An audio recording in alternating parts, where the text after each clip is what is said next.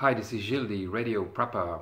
This is a short how-to video on how to import the worldwide database of DMR users into your handheld radio. This video is not for everyone, so I will publish it with another one. I might just publish it off schedule during the week also.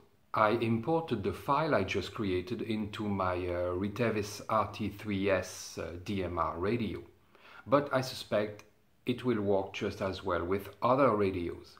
So the file is available on radiopreppers.com. Look into the DMR board. I will, however, here show you the process that I went through to create it and where I got the original file. Here's where you have to download it, and you can see the address there, so I will put a link in the description. And here is the link where you have to click. That is the most interesting file with all the call signs and names. And here's the script I wrote. It's in Python, so it's very simple. What I do is that I open the file, I read it, I get the information I want, and I save it to a new file. So let's execute the script. There we go. Click, and now it's running, and you can see on the right side here it created a new file. I want to make sure the output file is in the correct format, so I'll open a new terminal and just display the file on the screen. Let's have a look, and okay, there we go.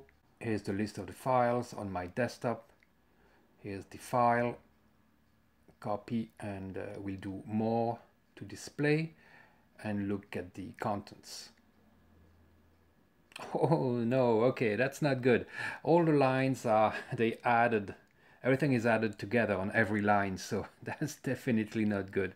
So I'll have to stop my script here and go back to the code and look at it, and here is the problem here. This should have been inside the loop and not on the outside, of course. And I'll just add that, and then I'll rerun the script, and we'll have the correct output. So let's do it, and let's rerun the script. Okay, there we go. And here I am into the Retevis software for the RT3S radio contacts, and I'm going to do an import. Then I'll select the CSV file that I just created and import all those contacts. Let's see if it works. And yes, okay, they're all there. So now when someone calls, and when I hear someone on the radio on DMR, I will know their name and call sign. It all seems to be there, so very good. So I ran into an issue in that the number of contacts allowed on this radio is 10,000, which is a huge number.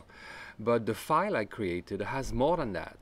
So what happened is that it overwrote what I already had in there, and I was left with a full memory bank, basically, with 10,000 records. Now another problem is that the software doesn't allow you to delete all the records at once, so I would have had to delete every single record by hand 10,000 times, and that's something they have to change in the software.